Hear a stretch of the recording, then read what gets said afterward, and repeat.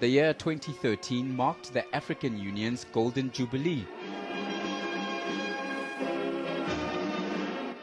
a milestone marking the birth of the Organization of African Unity, OAU, which evolved into its current form in 2003.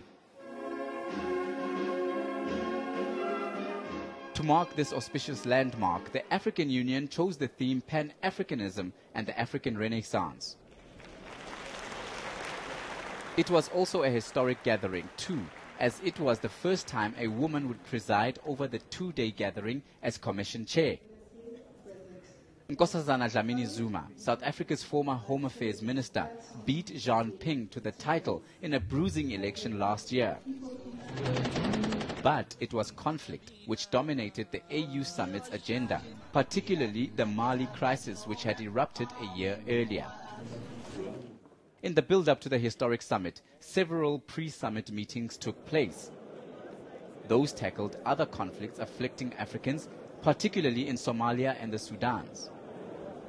On the Sudan's border crisis, Salva Kiir and Omar al-Bashir held rare face-to-face talks in the days before the summit.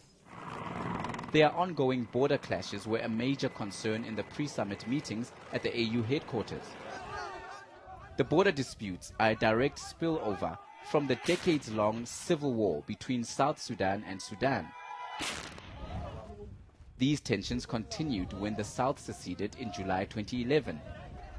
Hundreds of thousands of people have been displaced. Scores more killed. Well, it was thought a lasting peace was reached when the two signed a peace agreement here in Addis last September. One of the conditions that both sides withdraw troops and create a demilitarized zone. Neither side stuck to that agreement. The AU Commission's chairlady encouraged both sides to stop reneging on peace agreements. President al-Bashir and President Salva Kiir have been very courageous in reaching these agreements. And it is vital that we encourage them to remain steadfast in their search for peace, security and stability in the interest of their citizens in both countries. Observers in Addis were quick to point out that previous meetings also ended with both sides assuring their commitment to peace. However, these and other items were soon overtaken by the Mali conflict. The spirit of conflict and confrontation playing out in the West African country seemed to filter into the summit debates and commissions. The South African delegation would emerge as a central player in policy quarrels on the Eastern Democratic Republic of Congo and, predictably, Mali. Delegates lobbied fiercely on the fringes of the summit. The Economic Community of West African States, ECOWAS, ruffled feathers early on by suggesting South Africa had pulled an about turn on its earlier position not to pledge troops to the Mali effort. Outside West Africa, they've announced that they will pledge troops. In fact, they've pledged troops.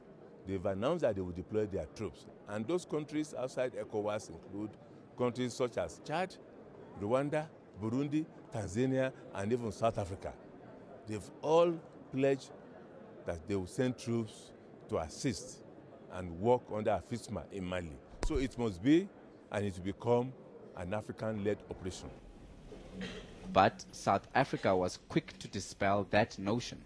No, that one is not, we've not offered any soldiers. That discussion, I'm sure the AU in particular is going to be discussing that matter, but ECOWAS is handling the matter very well.